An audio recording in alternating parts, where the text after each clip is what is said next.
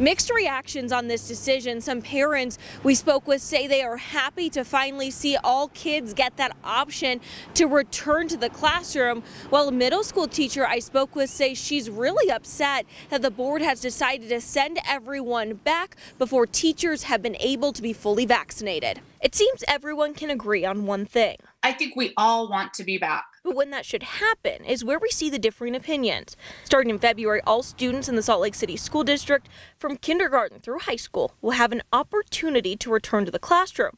Some parents are happy about it. We hope that happens someday. So we was waiting.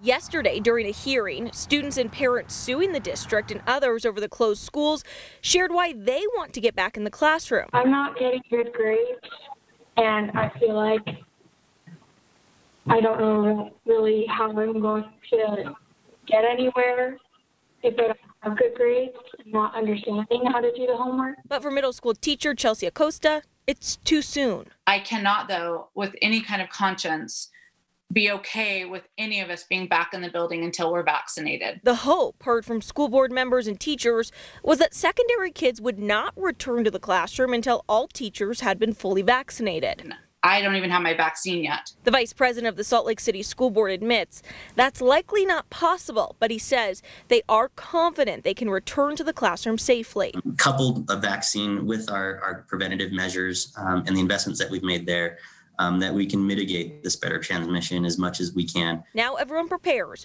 with PPE in hand to go back to school. Students with the Salt Lake City School District will return to the classroom February 8th.